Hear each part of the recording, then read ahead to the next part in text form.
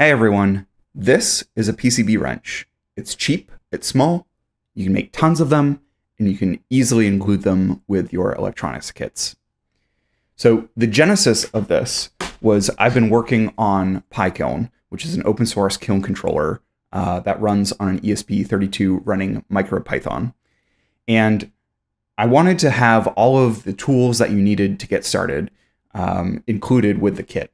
And so I found these little screwdrivers on AliExpress for super cheap. However, when it came to wrenches, I couldn't find an affordable option.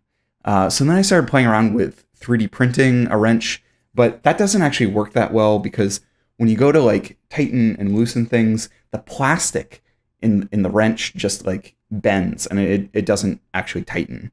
Versus with a circuit board, so this is just FR4 fiberglass, same thing that's in any other circuit board design that you have. This is a lot more rigid, and so when you go to tighten and loosen these nuts, it doesn't bend like the plastic of the. And the cool thing is it's super cheap. If you're already ordering circuit boards, for your electronics kits, then like you can just add one of these to the cart, and it's like 50 cents extra in shipping. So not a big deal. And when you get them, it's all panelized, so you can just snap them apart and super easy. And one 100 millimeter by 100 millimeter PCB can fit 18 of these wrenches in them.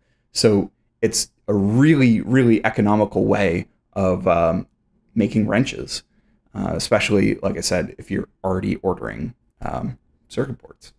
One thing that I haven't tried, which would be really cool, is you can order aluminum circuit boards, and that might even be better than this. I honestly haven't tested it yet. There's a link in the description to the GitHub page that has the KiCad files as well as the Gerber files, so you can go ahead and download them and start making some PCB wrenches. If you like what I'm doing here, give me a thumbs up, comment below, and subscribe for more. All right, see you guys later. Bye-bye.